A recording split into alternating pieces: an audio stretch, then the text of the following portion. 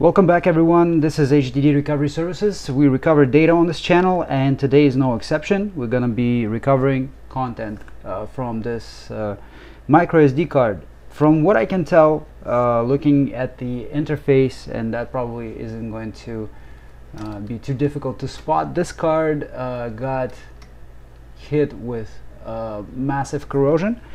And usually that would be the result of GoPro or something like one of those action camera cards leaking while they're in the ocean, and or sea, something with salt water in it, and that salt water makes its way onto the these gold-plated pads. Most of the card on the back here is covered with this. That's gonna work as a barrier for the salt water not to get through. But because we got raw exposed metal here, the salt that will hit these pads is not going to think twice about eating away what's under there. Okay, so start reacting around the borders. It will make its way to the copper, and that's going to be all she wrote for accessibility to this card. With that being said, there are multiple ways how data could be reproduced. There is an obvious way. If, let's say, worst comes to worst, we have our NAND protocol. You see these roundish bumps on the back. These are the test pads that we would normally link to a wire adapter, similar to like this, you know, with a bunch of wires going to corresponding signals to make that connection. However, in our situation here, we may get lucky, we may not have to do that, depending on the extent of the damage. Now, to assess the damage fully, what I'm going to do is I'm going to strip this coating as much as I can to expose the full picture, and with the full picture visible, we'll see what we can do. I hope that we can still put micro jumpers in place to make this work using like a really thin wire, but definitely we need to gently strip the back of it. Now, there are again multiple ways how this coat can be removed. It could be removed with wet sanding, with just you know, really fine sandpaper. My preferred way is this fiberglass scratch pen. If you guys are interested in where you can get one, I'll drop some links in the description. It's extremely useful product if you're not using it and using sandpaper instead. Sandpaper can damage the circuit very easily. The downside of it is that it's going to leave a bunch of bristles behind, and you got to be careful with them, especially working on a silicone mat like this. It will absorb them and then they will get under your skin, so you would want to find a way how to trap all these bristles. To get a piece of paper, maybe pour like a little circle around it. Grab a little bit of tape to secure the card in the center, and put that card right onto the tape like this. And so I'm just gonna go ahead and start sanding the card near the interface only. There's no point to go further into it for now, other than, you know, aesthetics of it. I'd probably turn on the fume extraction. It's gonna get a bit noisy, but these things can get airborne. I don't want to breathe them in. We're starting to see a little bit of circuit. The circuit is finally starting to get visible, and you can do visual inspection now.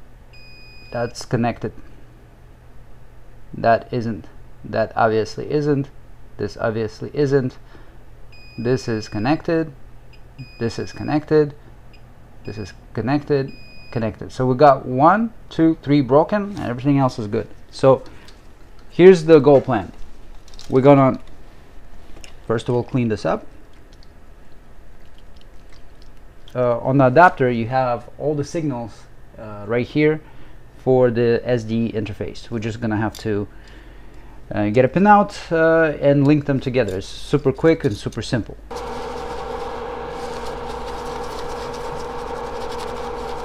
Same deal, we put tape for the card.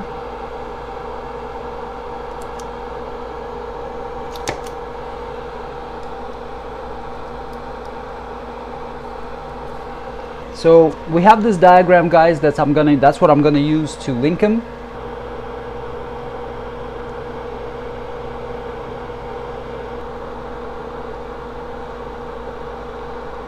So tin the part that the wire is gonna come off of. So we're gonna put some here, to this part, here, anywhere here, anywhere here, here and there.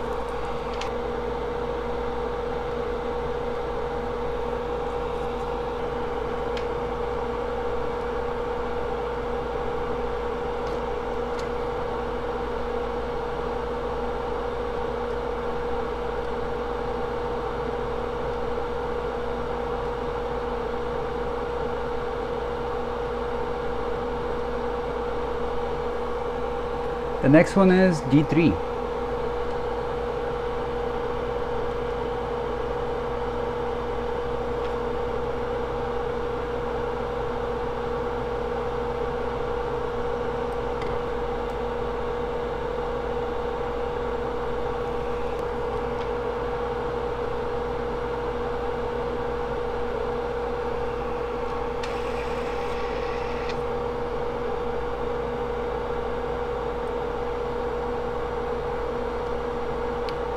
So for the next one, which is power, I'm gonna go with a different gauge, with a different wire gauge. We're gonna skip this one, and I'm gonna put the clock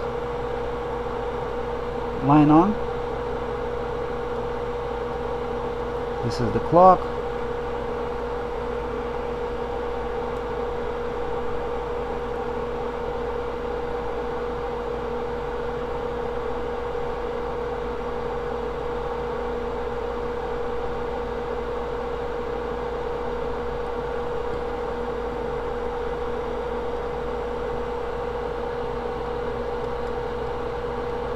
The ground I'm also gonna skip, and I'm gonna put the thicker wire there later. So this one is D0.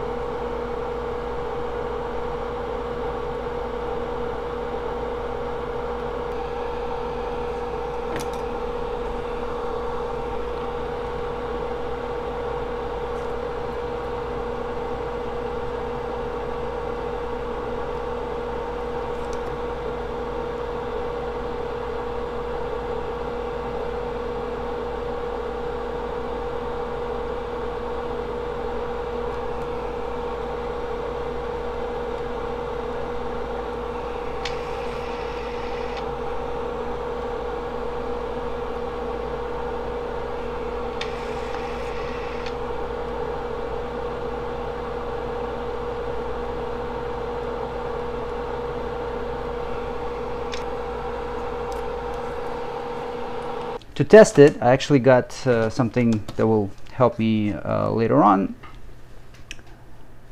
I use DeepSpar USB stabilizer, and my other SD card readers, they look like this. I knew it's not going to be so easy. I'm going to have to flip it over, plug it in the right way. Okay, maybe it's the interface USB 3.1. I didn't like it. Let's go back to the original setup. Plug it in through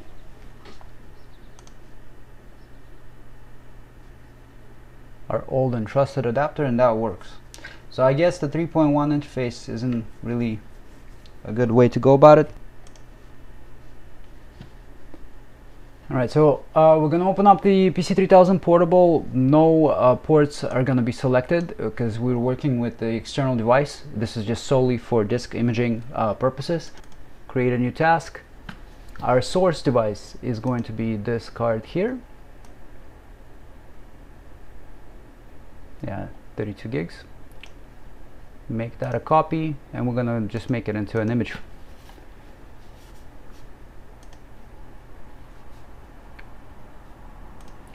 And we can execute the imaging, and we can see that the imaging is running great.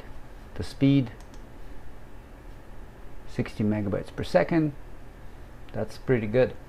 Let's stop this, and we can go into the Explorer, and we can see that this card has FAT32 partition. It has no name to it, but we can actually carve the data out by used sectors map. So we're going to go and do that.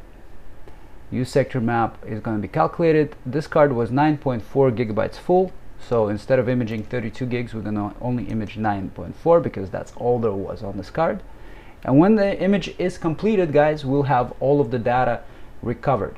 So I hope this gives you an idea of what kind of work would be involved if a salt water damage was brought upon the micro SD card or regular SD card. So there it is, guys. If you need this done, check the link in the description. I'll drop all of our information there. If you like this presentation, hit like. If you didn't like it, hit thumbs down. But hopefully this will help some of you get your data back, and you get an idea of what's involved. If you have any questions, drop them in the comments below, guys. But I think this was pretty self-explanatory, and everything that would need to be shown, it was shown in this video. See you next time. Thanks for sticking around. I hope you have a great rest of your day, and don't lose your data, guys. Go make a backup right now. Everything that's important, make a backup. See you next time.